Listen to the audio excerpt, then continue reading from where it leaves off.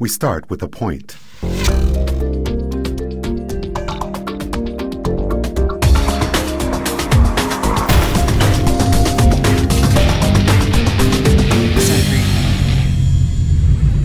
Hi everybody and welcome back to the Imagining the 10th Dimension video blog. Rob Bryanton here, and today's entry is called Threes.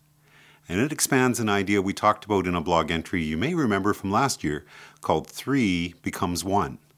Our discussion this time also ties to a comment I made in my blog entry, Entangled Awareness and OBEs, where I suggested that we could think of my approach to visualizing the dimensions as a filing system that encompasses all possible expressions of information and reality.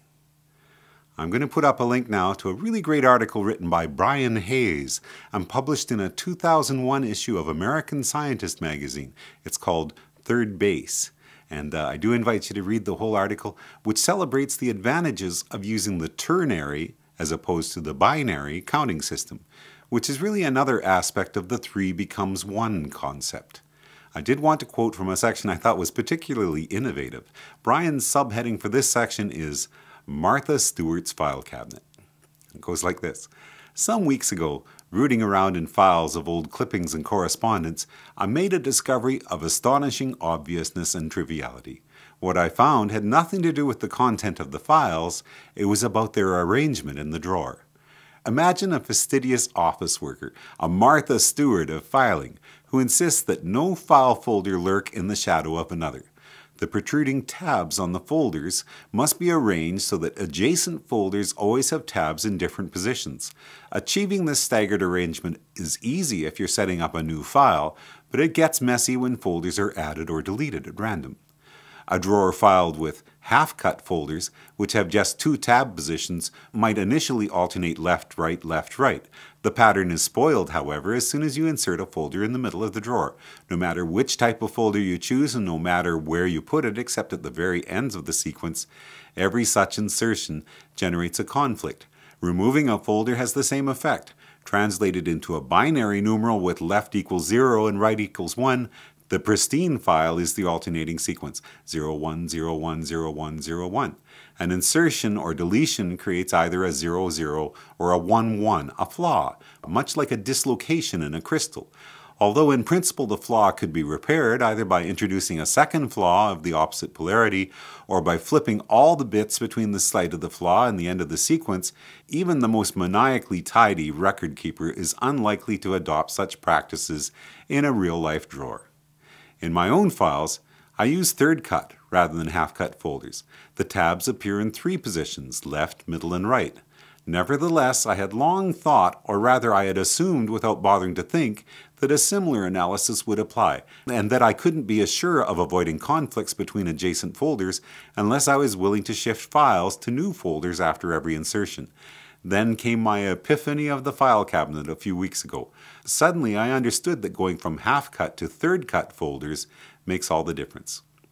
It's easy to see why. Just interpret the drawer full of third-cut folders as a sequence of ternary digits.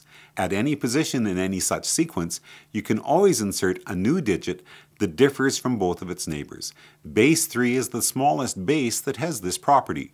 Moreover, if you build up a ternary sequence by consistently inserting digits that avoid conflicts, then the choice of which symbol to insert is always a forced one. You never have to make an arbitrary selection between 2 or more legal possibilities. Thus, as a file drawer fills up, it's not only possible to maintain perfect Martha Stewart order, it's actually quite easy. The protocol for avoiding conflicts between third-cut folders is so obvious that I assume it must be known to file clerks everywhere. But in half a dozen textbooks on filing, admittedly a small sample of a surprisingly extensive literature, I found no clear statement of the principle. Now, here's an article from the Phys.org.com website about a theory proposed in 2007 by mathematician George Sparling of the University of Pittsburgh that there are 2 additional dimensions beyond spacetime which can be described as time-like. Sound familiar? This is one way of describing the first 6 dimensions of my new way of thinking about time and space. First, I'll invite you to read the article, which includes mention of twistors and twistor space. It also includes Eli Cartan's triality symbol, pictured here, which ties into the idea that Sparling's 3 time-like dimensions can be rotated into a single point, 3 becomes 1, which can be thought of as a null or zero created by the perfectly balanced symmetry inherent within triality. Interestingly, triality also connects to Gerrit-Lisi's E8 rotation, which we've talked about a number of times in this blog.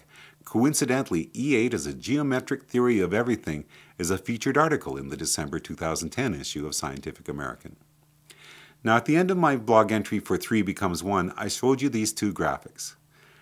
First of all, a diagram showing a sequence of null lines from twistor theory, and then a diagram of Marco Rodin's Rodin coil.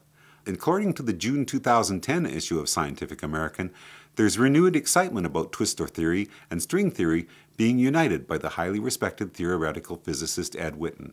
It appears to me that this will all tie into the work of Marco Rodin, whose Rodin coil is pictured here, but that remains to be confirmed.